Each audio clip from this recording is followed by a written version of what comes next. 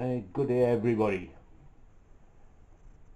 Fly cutting on the mill. Most people, when they talk about removing material from bar stock or from flat plate, use something like this, which is a fly cutter. A fly cutter works, it's good, but it's only a single point cutter. The cut itself is just one point and it flies round and round. It's a piece of high-speed steel. You've got to sharpen it, you've got to know how to sharpen it. It works, but it's not the best method. There are other methods for removing quite a lot of material from flat bar stock or from plate. Now, I've only got a small mill, I've only got a very small workshop. My workshop is only 8 foot by 6 foot. So I've got a small Chinese lathe and a small Chinese mill. And people ask, how can you remove a lot of metal with a very, very small mill?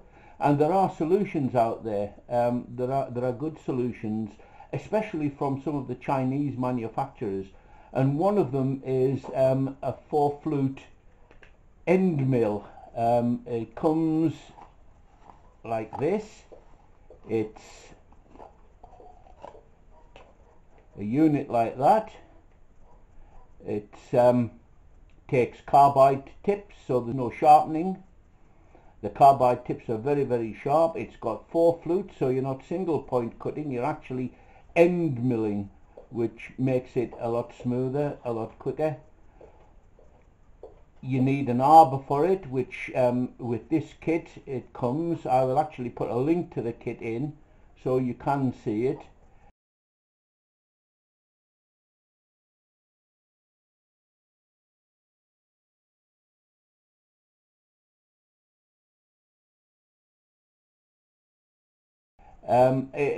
It's a very, very good solution. I'm going to show you what you get in the kit.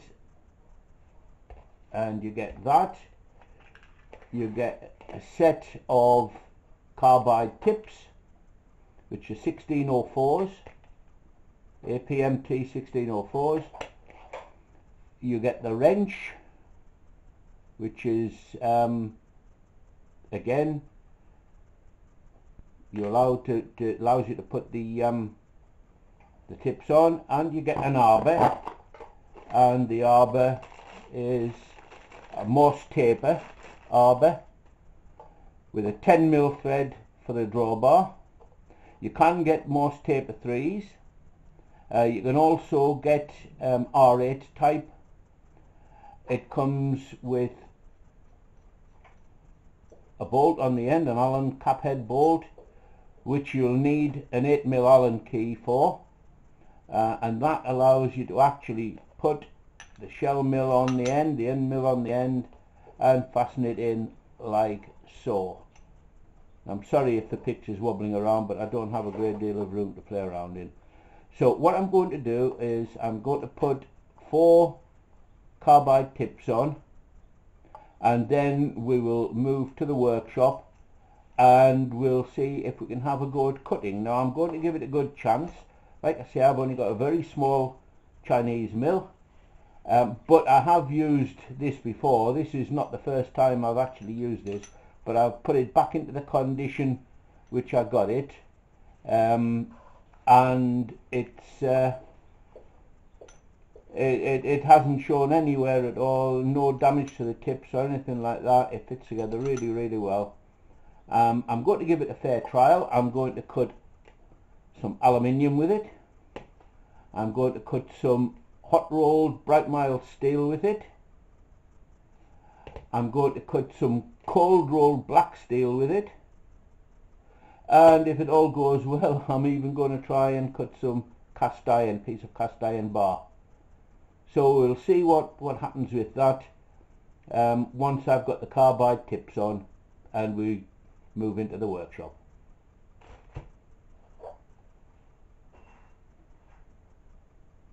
Welcome now to the workshop part of this video. What I've done is I've mounted a block of aluminium in the vise, got me cutter mounted. It's set to cut 20 thousandths of an inch off the top of that. One thing you have to make certain of when you're using a cutter like this is that's quite a bit of a mass flying around there, so everything's got to be tight. So we'll just make sure that that is tight, and it is. This is tight, the most tape is snugged in, we're ready to go. You must make sure that your mill is trammed in properly. You don't want that edge digging in and that edge trailing, or vice versa. So this is important. So we'll switch the mill on.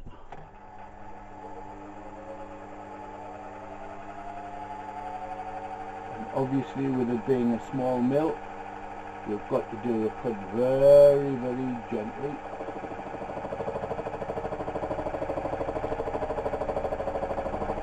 The 20 thou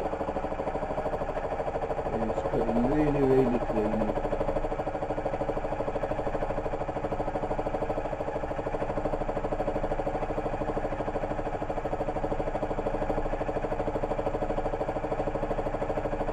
Really nice, smooth, no drama, no excitement, doing it very, very easy.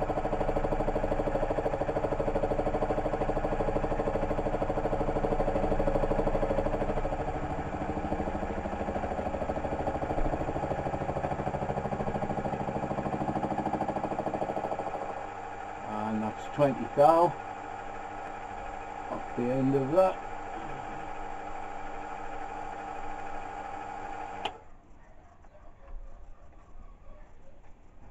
And it's like a mirror.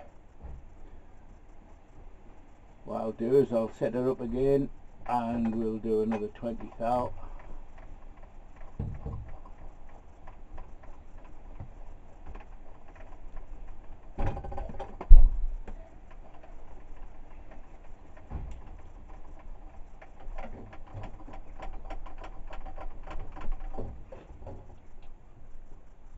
I'll put another 20 thou on.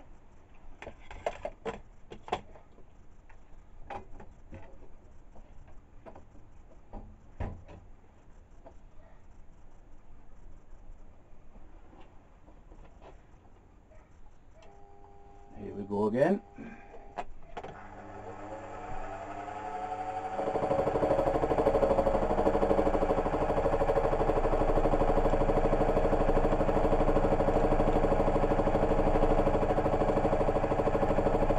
Let's zoom you in a little bit just to see.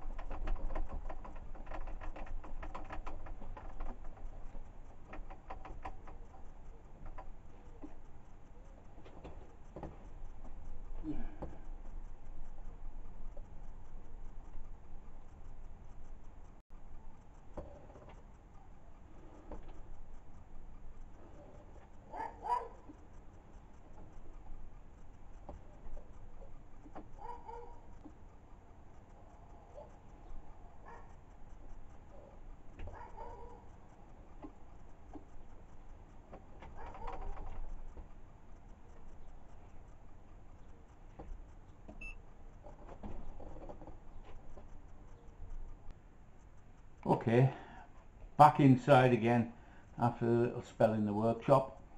Just want to show you the results of using that end mill from Banggood on a very, very small Chinese mill.